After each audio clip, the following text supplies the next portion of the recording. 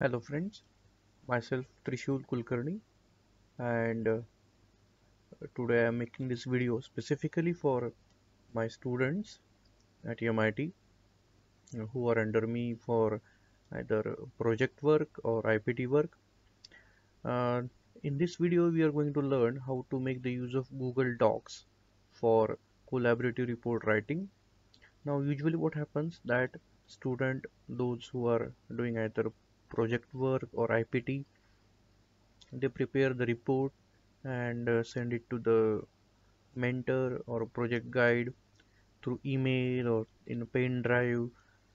Then project guide looks into it and makes some changes and give them back, send them mail back, and it takes a lot of time in all this process, and it is very error prone process. Now there are really good wonderful tools available which are online like Google Doc, where not only it is possible to keep everything online and it is possible to collaborate also. What is meant by collaborate is that a teammates, let us say there are more than one student working on one project, so they can collaboratively make a report. They don't have to send the mails to each other, and at the same time a mentor or a project guide can review your document, make changes, give comments at the same time. So this is a really wonderful tool, and I think, and rather I advise that all my students should use this. So in this video we are going to learn how to make a Google Doc, how to share that Google Doc with your teammates and with your project guide, how a project guide or mentor will provide you a comment, how to assess those comments, and how to work and how to deploy the various features that are available on Google Docs for effective report writing.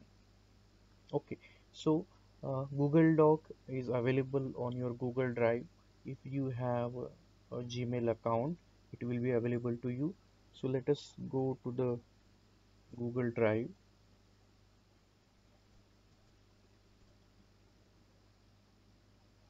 Once you are in Google Drive, you can see the screen. Now there is a new icon over here, button over here. If you click on this button, you will get a new document. Now I have already prepared one sample report for you people. Okay, so this is the one sample report we have prepared. Now the first thing that you are going to do is that give some name, appropriate name to it, rename it from this side, and share this particular document with your teammates and with uh, the mentor or guide. Okay, so if you type the name of your project guide over here, okay, and you can share, you can also write some message to him, and if you send it, it will get shared. Now there are three options, either as a viewer, as a commenter, or as a editor. So I will recommend that make a editor as a your option so that your project guide can edit that document also. Okay, now this is the typical uh, project report. So usually it have a title, it have abstract, it have introduction, it have a literature review, it have a methodology, result and discussion, conclusion, and references.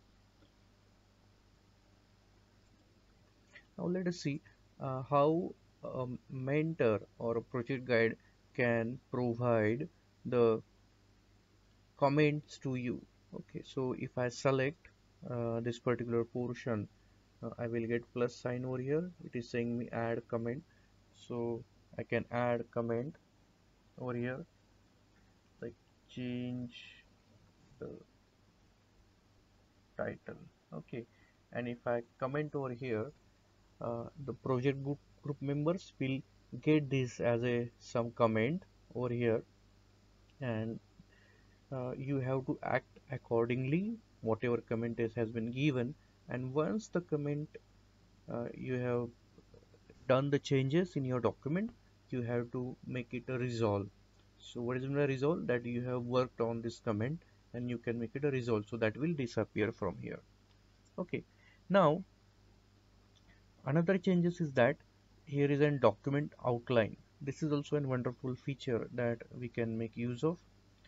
Now here there is a title, right? So what you can do, you can select the style over here, right? So if you make it as a title, right, so it will become the title in your document, right, and it will appear on the outline, document outline over here.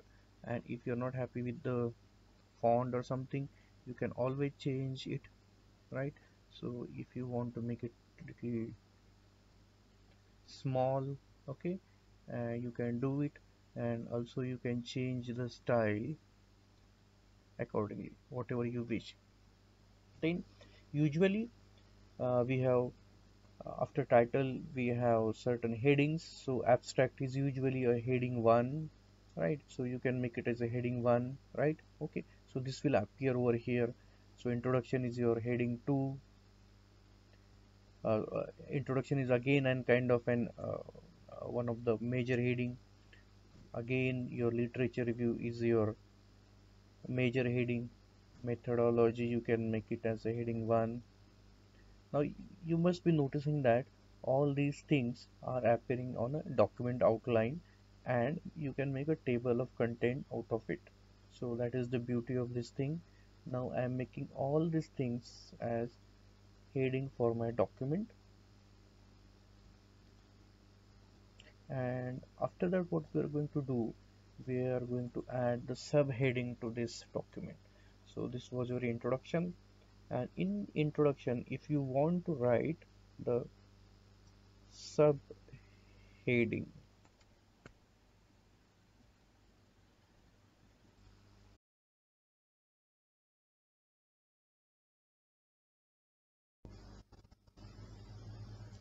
you can see that this subheading has been appeared over here in this document outline. Now let us prepare the table of content. For that you need to go to the section of an document where you want to put the table of content, and go in the insert option. At your bottom you will find there are two options. One is with page number. If you select that, you will get a table of content which is automatically generated. So whatever headings and subheadings that we have created, all these are appearing on this table of content. Now if you go and add other subheading, okay, it will automatically get updated over here. And this is how you don't have to make a separate table of content. uh, and also you can see that the page numbers will be, it will take it automatically, so you don't have to go every time and change the page number. So this was about the short introduction of an Google Docs. I hope this will be helpful for you people to write down the project report, and thank you. All the best.